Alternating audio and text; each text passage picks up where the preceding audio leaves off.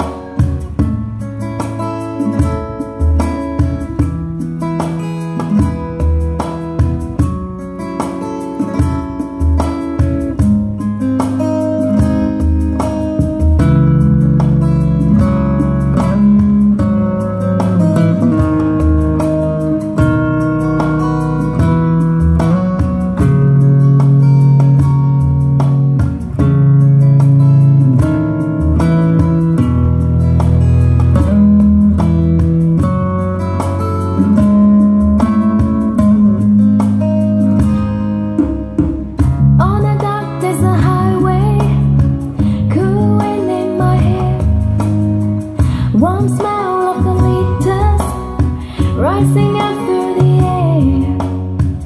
Up ahead in the distance, I saw a shimmering light. My head grew heavy and my sight grew dim. Had to stop for the night. Then she stood in the doorway, heard the mission bell. I was thinking to myself, this could be heaven or this could be hell. Then she lit up the candle, she showed me the way. There were voices down that corridor, then I heard them say, welcome to the Hotel California. Such a lovely place, such a lovely face. Radio from at the Hotel California. Any time of year, you can find it here. And my Tiffany interested, she got a Mercedes Benz. She got a lot of pretty, pretty boys. She goes friend. How they dance in the courtyard, sweet, summer sweet.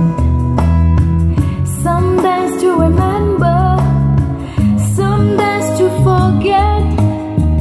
So now call up the captain, please bring me my... Thông tin thể thao quốc tế.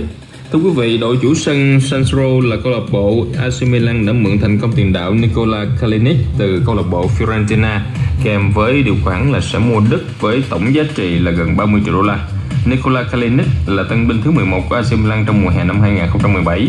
Trước đó thì đội bóng của Ý đã chiêu mộ được 10 người.